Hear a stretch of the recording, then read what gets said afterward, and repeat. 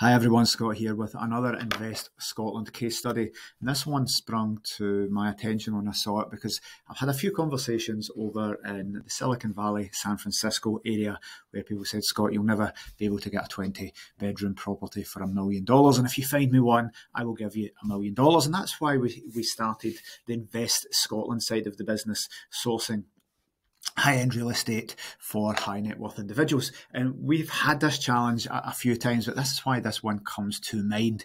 So this property here, this is a 20-bedroom big mansion, big estate house, and offers over $499. Now, obviously, we're going to need to do some work for that, but that is 20 bedrooms, 20 bathrooms. And if you spent £500,000 doing the inside of that up, you would have a 20-bedroom, 20-bathroom house, probably for less than £1 million. So this one caught my eye. Now, I'm not saying this is a necessarily a good buy for a few reasons, but I'm using it as a case study, as we always do.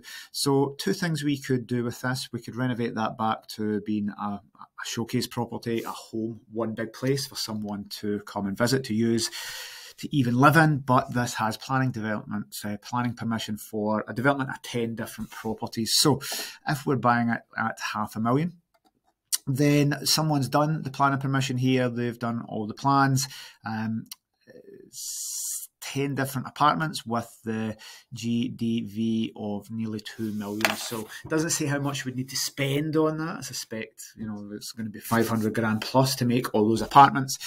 But we could end up with a block of 10 apartments. They could then sell, but the purpose of Invest Scotland is to get income generating assets and showcase properties for high net worth individuals. So if we were taking those 10 apartments, we would probably keep them for vacation rentals, rent them out, and make a business, a self-contained business. Now, with the new legislation coming into play in Scotland, these are the types of properties that would be more likely to get a licence, i.e. operate legally, than say Edinburgh or Glasgow city centre. So this is self-contained, more chance of getting a licence. Now, this is a listed building. So in Scotland, listed buildings, it's category B. We can't just knock it down. We can't make fundamental changes to the facade.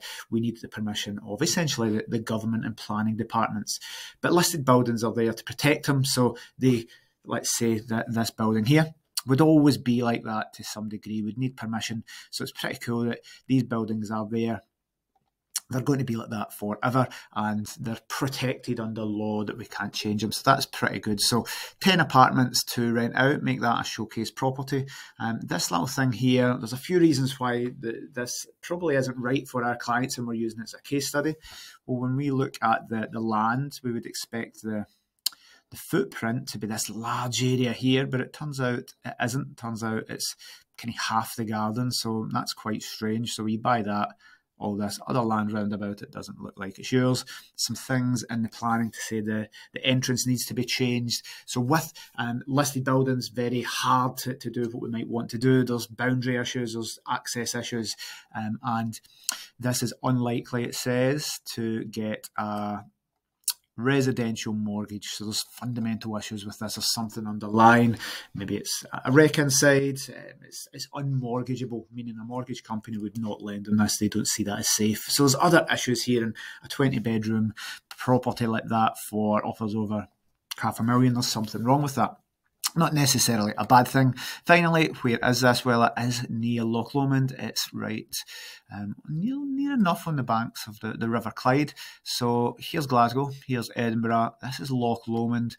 Kind of Helensburgh area, really, really popular. This is the gateway to the Trossachs and the Loch Lomond in the National Park. So really great area. This would do fantastically well.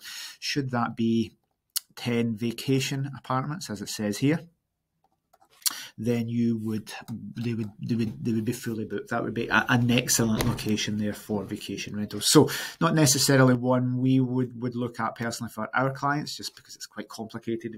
We're not builders, we do light renovation projects. Probably not in our remit to renovate a whole building and make 10 new apartments. That's one. The listed building, it means that's not going to go through quickly. That's going to be a longer term project. So Again, it puts extra work onto this. The boundary issues, the land issues, and there's something fundamentally wrong with that property that means it's unmortgageable. So that could be easily fixed with a little bit of experience and time.